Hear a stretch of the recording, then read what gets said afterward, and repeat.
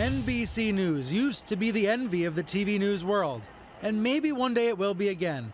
But right now, it's a punching bag and a punchline. NBC in this case stands for not being canceled. The news division is famous for Huntley and Brinkley, for Katie and Bryant, for Tim and Tom.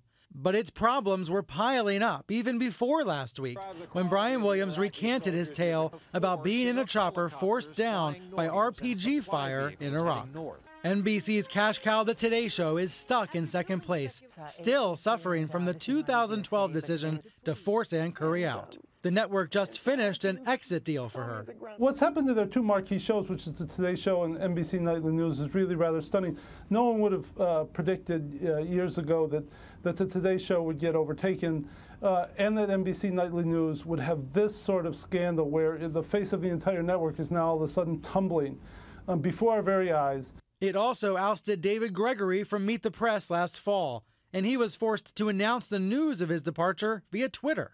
On air, NBC is trying to rehab Dr. Nancy Snyderman, who violated an Ebola quarantine after returning from West Africa, torching her credibility. Good people can make mistakes. And the network is regretting a series of reporting mistakes, most recently saying Bo Bergdahl was about to be charged with desertion, something that still hasn't happened.